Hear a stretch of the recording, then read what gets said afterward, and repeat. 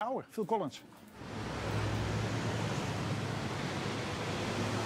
Phil Collins is absolutely amazing. Have you got some free tickets? Yeah, I love Phil Collins. He's not here. His singing and his drumming. He's a bit of a legend. Lots of dads like him. Dad rock. And the guitar. I can't remember the band he's in, though. He was in Genesis, wasn't he? A band called Genesis. He plays the drums. Candle in the Wind. No, that was Elton John. Was that Candle on? Yeah. All right, cool. I can feel it coming in the air tonight. Come on. I can feel it coming in the air tonight. Oh, Lord. Do-do, do-do, do-do, do-do, do-do, do-do.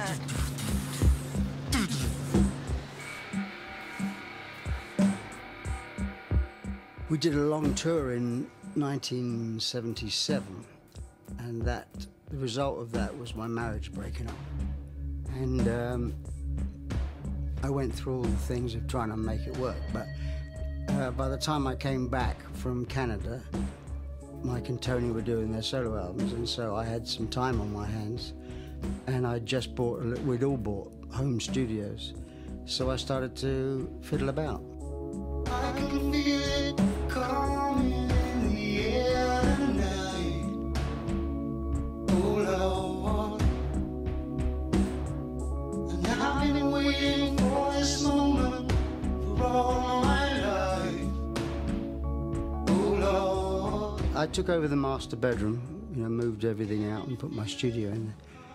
And it wasn't soundproofed, and it wasn't, there was clicks and buzzes. If the fridge went on or the phone rang, you heard it.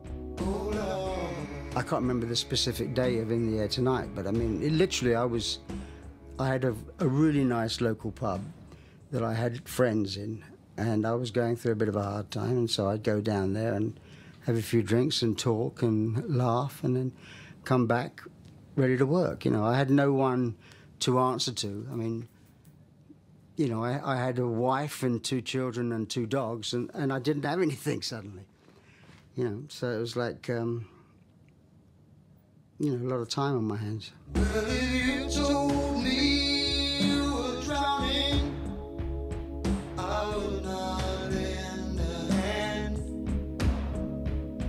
I've seen your face before, my friend, but I don't know if you know who I am. I was angry, I was miserable, I was sad, I was depressed about not having my family around.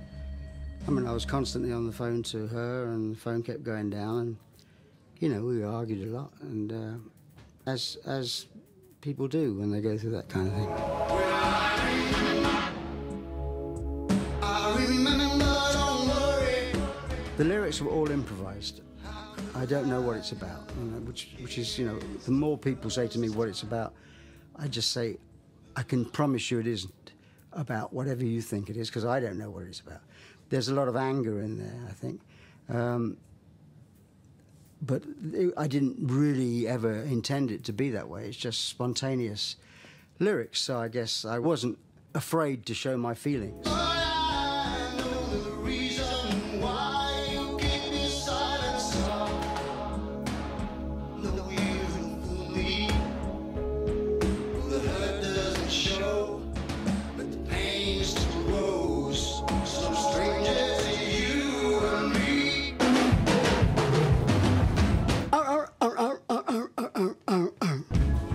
Barking seals. That's what it sounds like. On the original demo, the drums just come in. I recorded some drums at my house, and they just come, all been apocalypsed. I can feel it coming. The drums just enter. But of course, drummers always busy themselves. So by the time we got into recording it, I just did a fill into it, Da-da-da-da. I mean, like the take before would have been something different, and the take after, if I'd have done another take, would have been something different again. We decided to keep that take, and it happened to have that drum fill on it, and it's just become what I'm known for. But it was real luck. Yeah.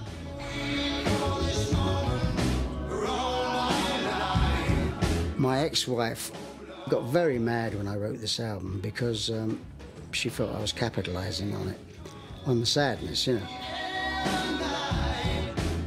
A lot of people, including my ex-wife, were very surprised that I actually could say that kind of thing. But to me, that's what writing songs, you know, is all about.